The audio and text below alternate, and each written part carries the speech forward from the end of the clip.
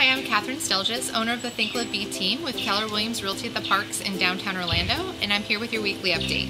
So as you know, we are tracking data within a 25-mile radius from the center of Orlando to share with you what's happening in the market in the Orlando metro area. So over the last week, we had 876 new listings come on the market and 1,109 new pending sales. So as you can see, we're still kind of in the same place where the number of new listings is very low compared to the number of new pendings. However, the pendings did go down a little bit this week. That's probably due to the fact that a lot of buyers can't find the homes that they're looking for because we have such a shortage of inventory. So if you're thinking about selling, please give us a call. The market really needs more listings to keep it strong and keep it going. The other factor that might be at play here is that the interest rates have been so low for the last couple of weeks that a lot of people are refinancing their homes and deciding to stay put and improve their current home.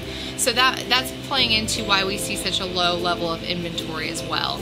But if you have a need to sell, there's definitely tons of buyers looking, and it would really help the market to see some new listings and some fresh stuff come on. So just let us know if you have a real estate need and we'll get started today.